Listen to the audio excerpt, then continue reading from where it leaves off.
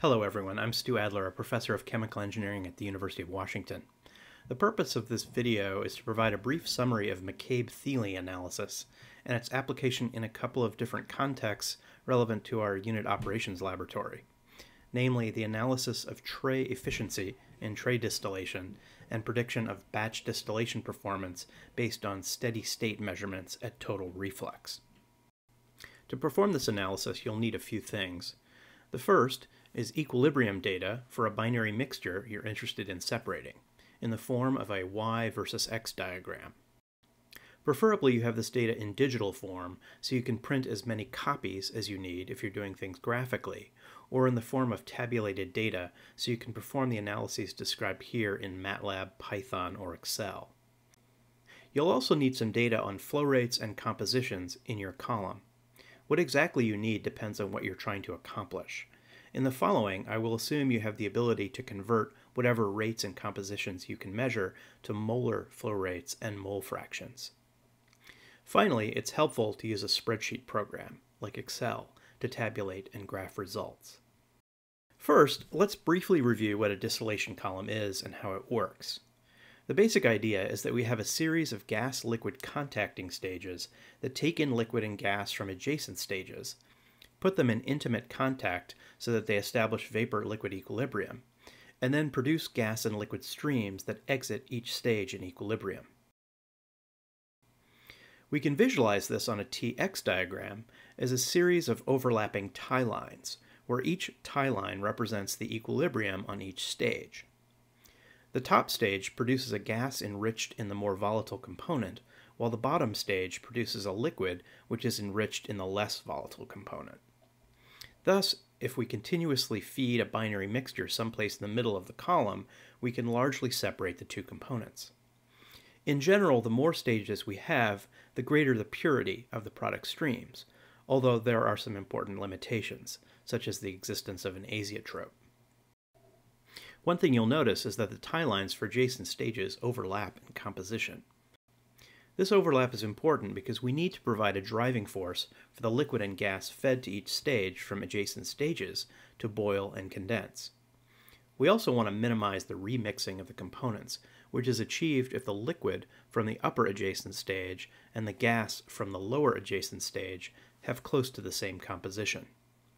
Finally, we also want to avoid having to heat and cool each stage individually. This is accomplished by using the enthalpy released by condensing the gas entering each stage to boil the mixture and produce the gas exiting that stage. Usually the column is only heated at the bottom stage, called the pot, which produces an upward flow of gas, V, called the vapor boil-up rate. Meanwhile, cooling is provided only at the top of the column, where the exiting gas is partially or totally condensed. Since we often want liquid products, this is usually done with a total condenser, which produces a liquid of the same composition as the gas exiting the top stage. Part of the liquid exits as product called the distillate, with flow rate D, while the rest, L equals V minus D, flows back down the column. The ratio of L over D is often called the reflux ratio. If you've taken a chemi separations course, you may recall that the principal assumption of McCabe-Thiele analysis is that the ratio, L over V, of the downward molar liquid flow to the upward molar gas flow is approximately constant throughout the column. This approximation is most valid when the two components have similar volatility, which is exactly the situation we usually have when we're using distillation as a separation method. Also, in many design problems, other uncertainties, such as tray efficiency or mass transfer, dominate the accuracy of any design calculations we do. So the use of a more rigorous stage-to-stage energy balance doesn't always help us that much. Finally, even if we're in a situation where we need or want to perform more rigorous energy balances, McCabe-Thiele is a useful gut check on whether our calculations make physical sense. So it's worth doing anyway. With the energy balance taken care of, our remaining task is to work out the mass balance and equilibrium on each stage. In the McCabe-Thiele method, this is accomplished using a Y versus X diagram, which expresses the equilibrium mole fraction of the more volatile component in the gas, Y, versus the mole fraction in the liquid, X, parametric in temperature at fixed pressure. Thus, for any stage I, labeled here from top to bottom, the equilibrium line on the diagram represents the relationship between xi and yi of the liquid and gas respectively exiting stage I.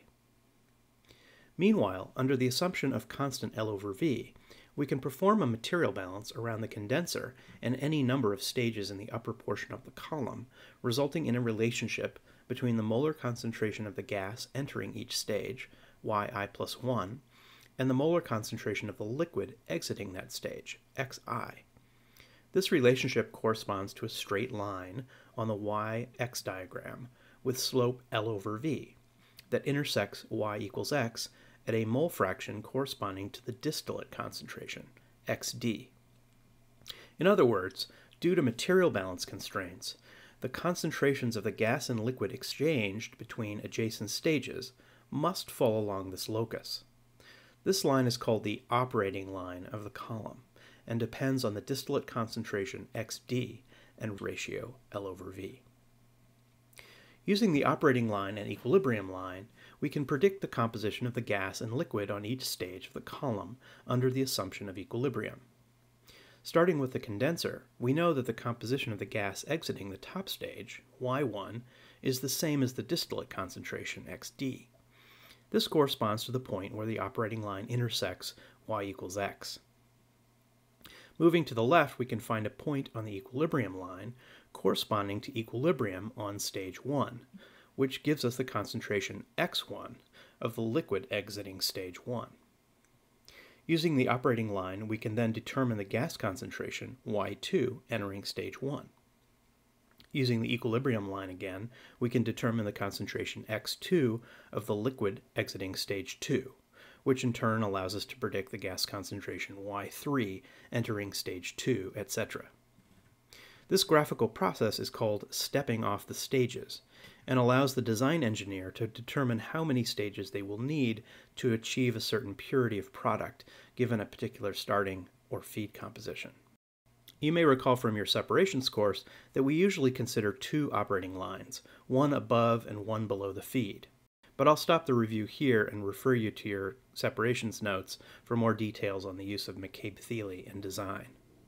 Instead, what I'd like to do here is consider the use of McCabe-Thiele in two additional contexts, in particular the analysis of tray efficiency and the analysis of batch distillation.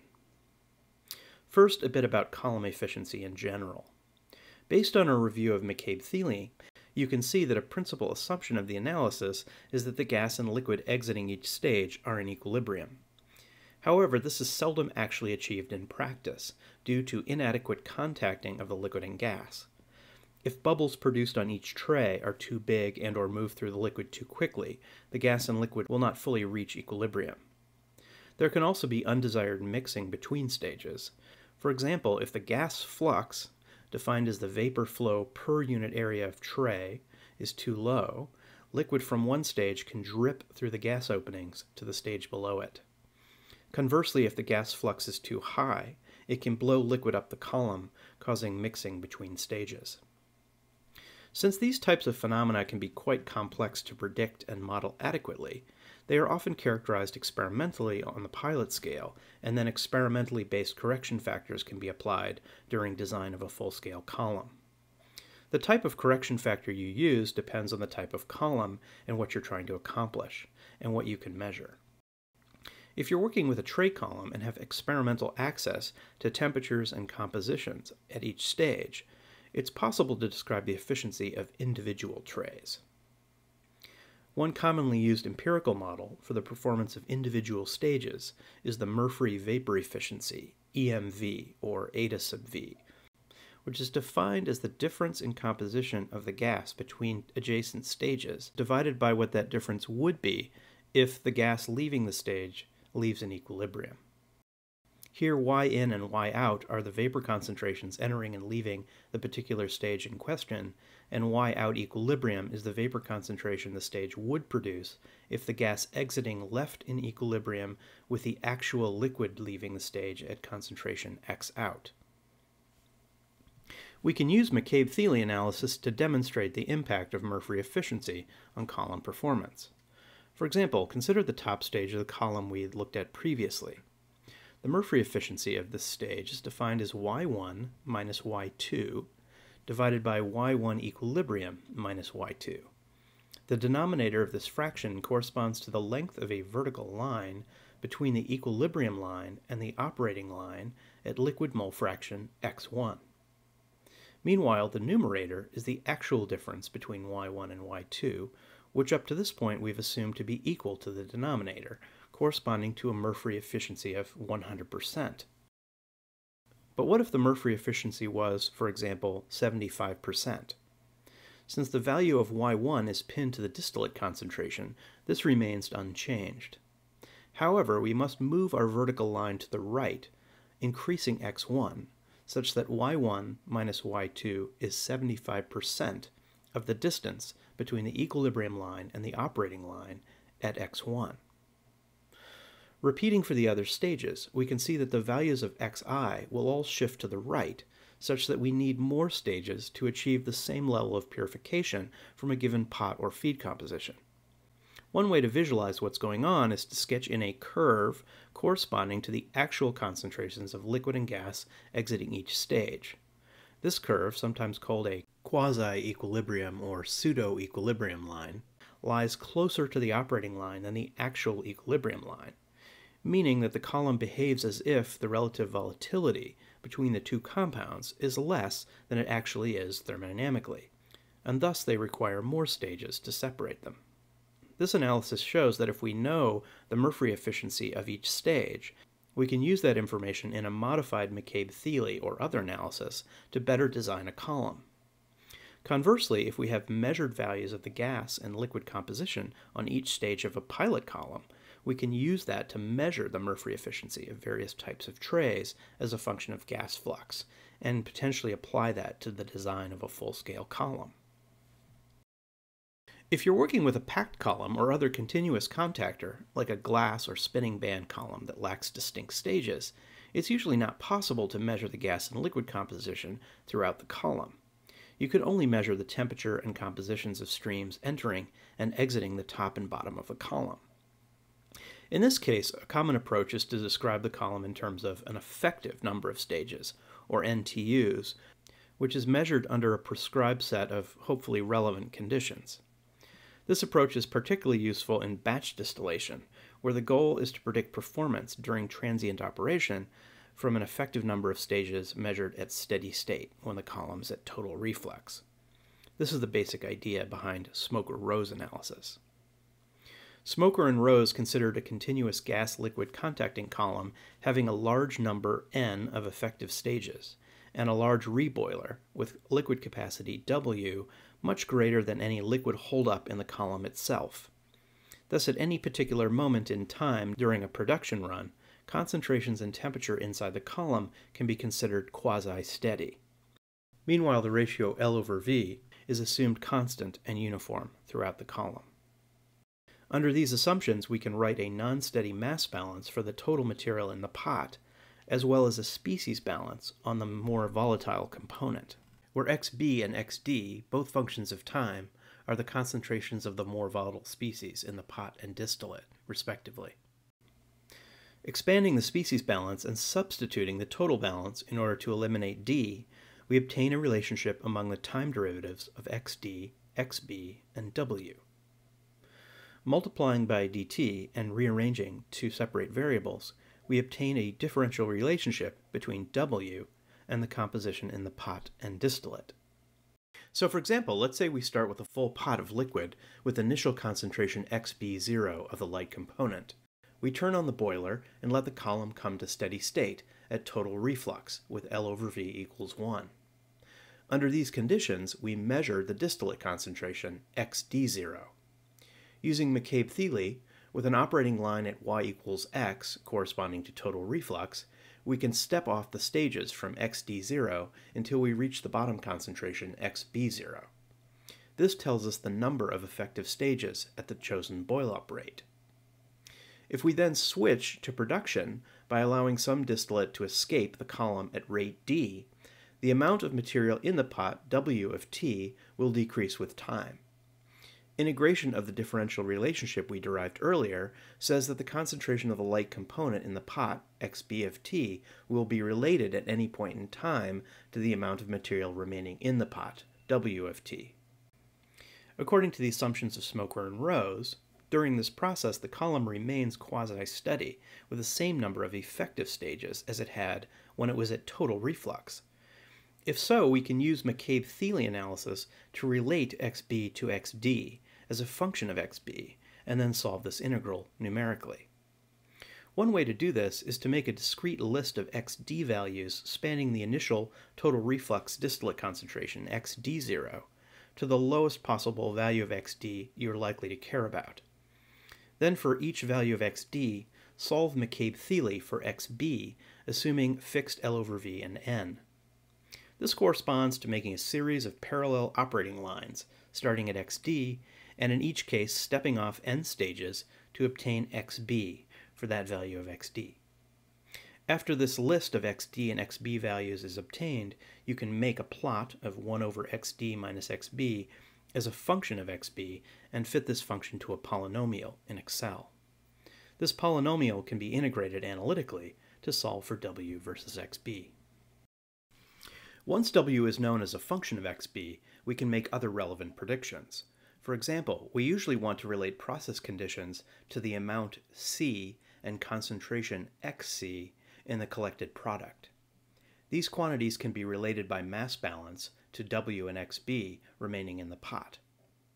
Taking c as the independent variable representing time, we can then use our previously acquired relationship of xb and w to predict the pot and collected product concentrations over the course of the batch.